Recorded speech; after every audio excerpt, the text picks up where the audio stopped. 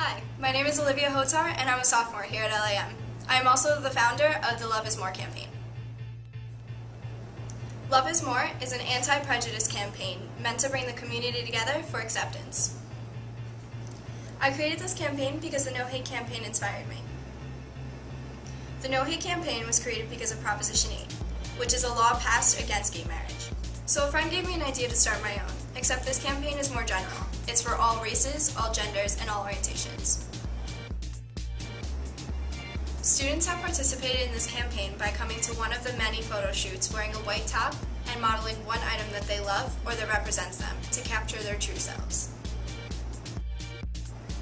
Some of the items that people used were yoga stands, confidence, guitars, cameras, very creative things. Through these photos, they have shown their support in wanting to see a change in the world, starting with acceptance.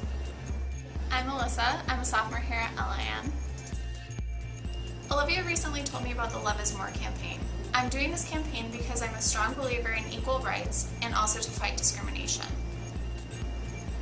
I also want to spread awareness to prevent situations like the recent epidemic of suicides in the young gay community. My piece of flair is this lovely high heel.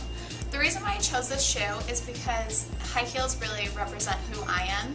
No matter who I meet in life, they kind of know me as the girl who wears high heels. I don't usually wear flats or boots.